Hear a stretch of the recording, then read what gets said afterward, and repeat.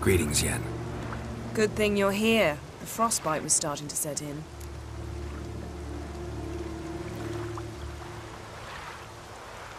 You should have dressed warmer. Next you'll be pinning mittens to my coat. Can we go? Yeah. Quite a few years since I was last on Hindarsfjall, but if I remember correctly, Lofoten should be this way.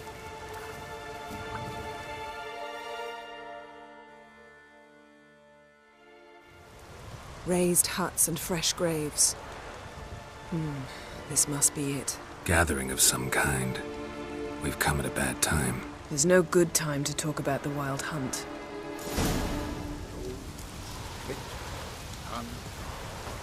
Barely spread their whiskers, but in the grind they lie. And me, livid and unharmed. Perhaps 'twere written in the stars. Grass has grown over our loved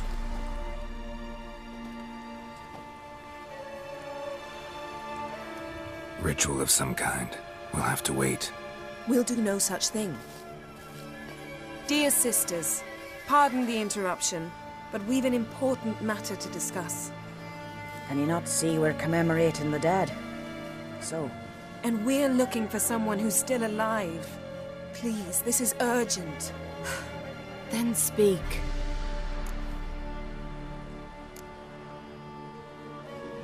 They say the wild hunt destroyed this village. That is true, though few believe us. You don't either, I'm sure. Did you see riders on skeletal horses, wearing frost-covered armor? Aye, that's how it was. They landed on our shores in a ship made of the claws of dead men, like in the ballads. Leif yelled to grab the children. Then they came, cut him across his face. He tried to whisper, only blood came out. You were to ask about someone, not prod their wounds. That's enough. What happened then?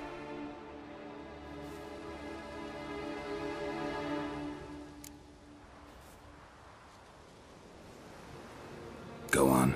I ran out to get help, to get Leif. But so many bodies. Yole, Ingvar, little Neki. Which way did the riders go? Towards the sea, through the ravine, on horses made of bones. Bones and ice and... Enough! Get to the point. Now. We're looking for a young woman, name of Ciri. Ashen hair, green eyes. I'm sorry. She is not here. Unless she lies in a grave. That is, I do not recall one by that name. But I've buried so many, I may have forgotten. This Ciri, has she a scar here on her cheek? Yes. Yes, what happened to her? Don't know. Saw her but for a moment, right before it all. She was in the stables with Craven. 1,000 curses upon him.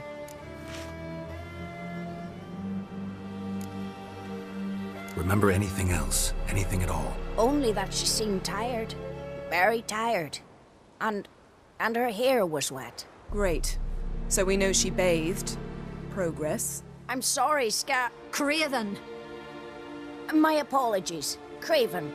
Craven could have told you more. This Craven you mention, does he have a name? He did. Until the elders struck him from the saga of ancestors. It's as if he has ceased to exist. The lore forbids anyone from touching him, speaking to him, even uttering his name. What did he do to deserve that? He fled from the wild hunt. He alone. We need to talk to him, even if it's not in keeping with your customs. You've come too late. He went to the garden to fight Morkvag.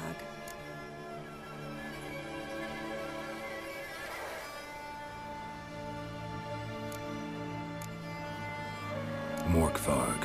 What's that? Who, you mean? The vilest man ever to inhabit Skellige. Nothing was ever sacred to him. He attacked his own clan's lands, took gold from Nilfgaard, killed children, pregnant women. Know the type. They said he feared only one thing, the wrath of the gods.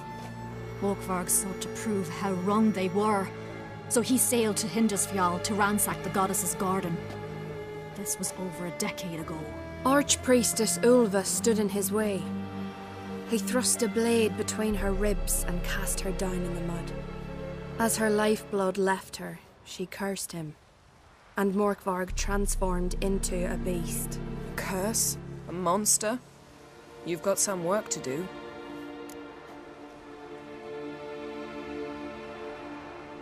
I can get rid of Morkvarg. Don't know what he's turned into, but a silver sword should do the trick. It's not that simple. There have been those who have bested Morkvarg, yet he always returns.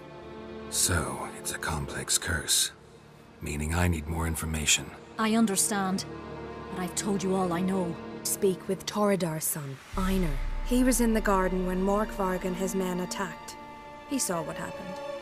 Of all the pilgrims there at the time, he alone escaped with his life. He settled in Larvik.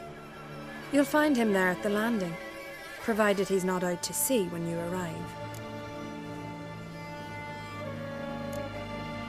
A coward who willingly seeks battle? Am I the only one who sees the contradiction? That's why he did it. Craven knew he would prove the elders wrong only if he killed Morkvarg. And thus regain his honor and his name. Trial by ordeal. Very Skellige. I do not mock your laws. Please also respect ours. Where is this holy garden? Not far from here. North. We cultivated healing herbs there once. And now?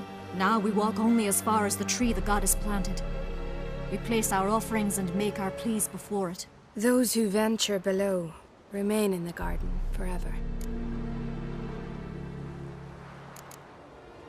Thanks for your help. I understand you intend to enter the garden. I dislike it when foreigners enter the sacred grounds, but so be it. Custom demands pilgrims make an offering of their own blood before the tree. Craven surely did so. Unless he lacked not only courage, but respect for Freyr as well. You needn't worry about us. Geralt and I always give the gods the respect they are due.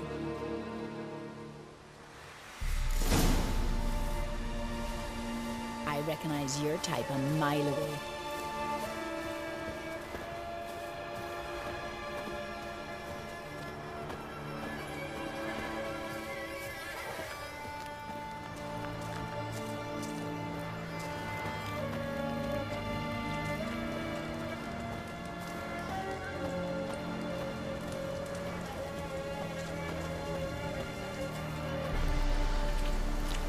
Worried this trail might have gone cold. Even if Craven's dead, we'll manage. How exactly? You'll see when the time comes. You could stand to be nicer sometimes. I suppose. But then I wouldn't be the woman you fell in love with, would I?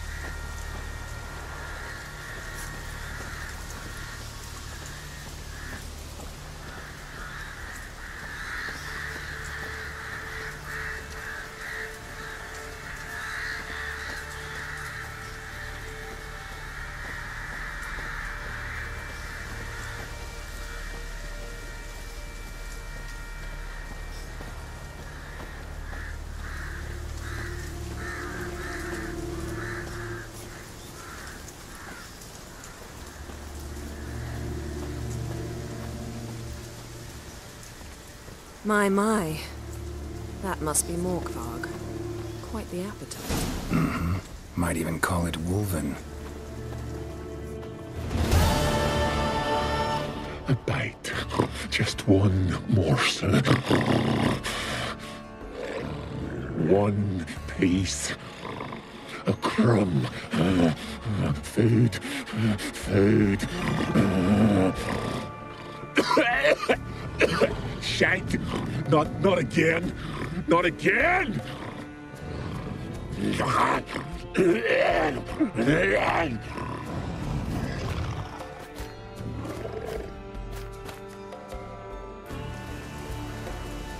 He doesn't seem happy.